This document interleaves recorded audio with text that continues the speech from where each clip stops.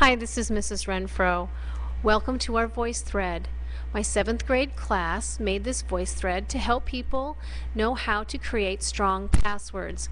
I'm very proud of the work that they've done. Please feel free to comment and let them have some feedback from you. Thank you and enjoy.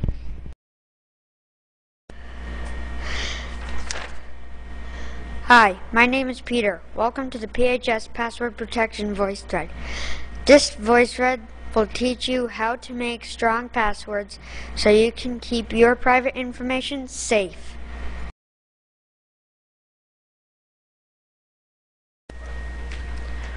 Only your parents should know your password. Hi, my name is Lexi. I'm going to talk about the first tip regarding passwords.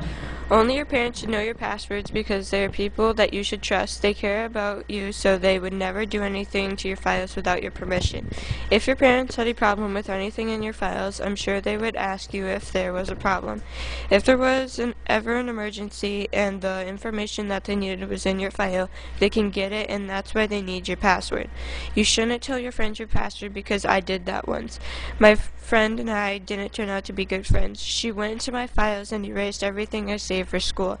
That was a bad idea. If this happened to you, you would know how it feels. Only your parents should know your password.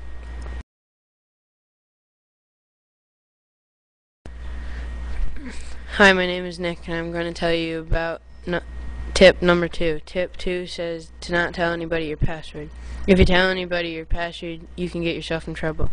You'll get yourself in trouble because the person you told your password to can do stuff in your profile and write stuff to other people, and they will think it is you.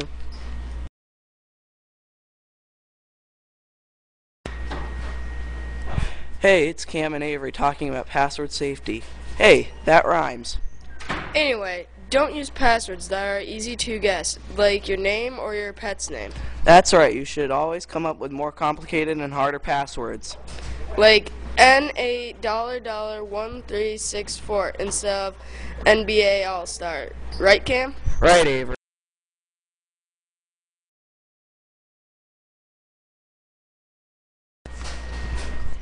This is Ryan, and I'm going to tell you about tip number 4, which says not to use private information in your password. You don't want to use any private information in your password because someone that knows you could easily guess it and get into your stuff on the computer.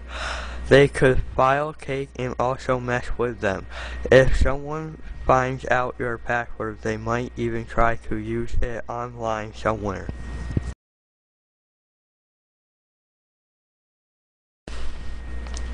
Hi, my name is Courtney. I'm going to tell you a little bit about tip number 5. Don't use a word from the dictionary as a password. Don't get your password from the dictionary because it would be easy to find out. Keep your password safe and no one will find it out.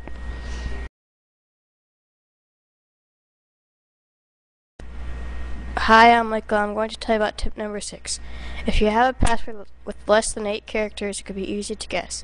If someone figures out your password, they could give your computer a virus, delete your files, or even lock you out of your own computer.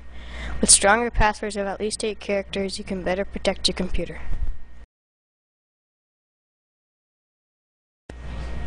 Hi, I'm Alexis, and I'm going to tell you about tip number 7. When making a password, always remember to use letters, numbers, and symbols.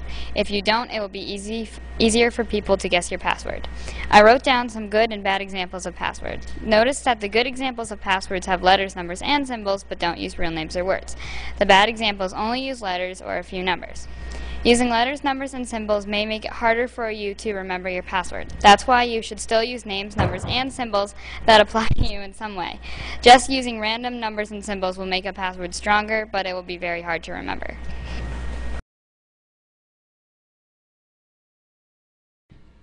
This is Cameron. And Brett again, and we're going to tell you about tip number 8, which is to change your password regularly, at least every 6 months. You change your password because people can get into your computer and delete or steal any important information you have saved. It is important to change your password every 6 months because if you don't, it gives computer hackers more time to figure out your password.